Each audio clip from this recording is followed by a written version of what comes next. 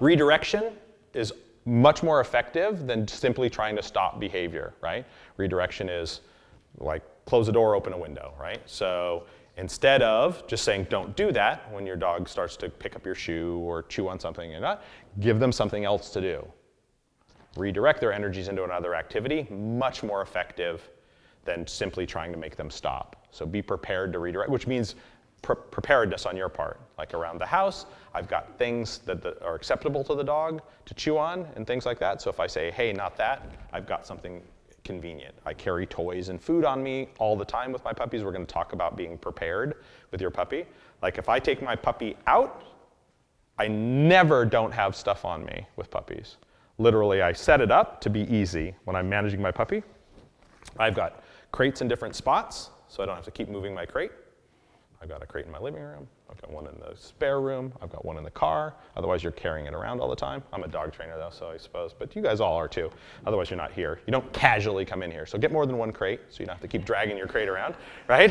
It'll make your life infinitely easier. And then I stash treats and toys where they're convenient so that every time I go to grab my puppy, I've got them.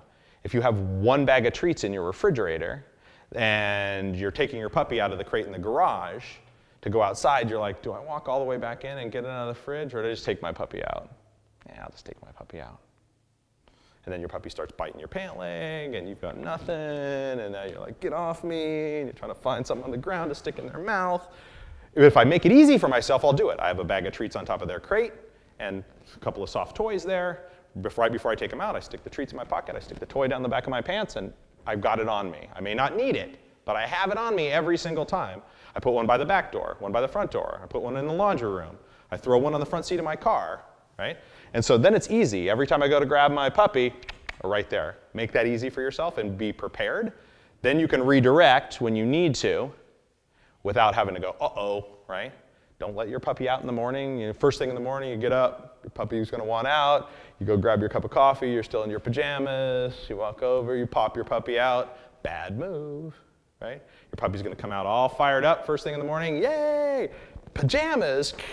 You're like, ah, coffee, ah. Right? That's bad planning, right? So be ready to redirect at any time. We post our social media videos to our website, Leerburg.com, a week or two before we post them to our YouTube channel.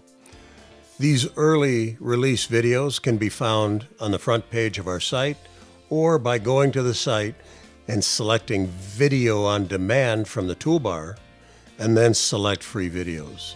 Thank you for watching.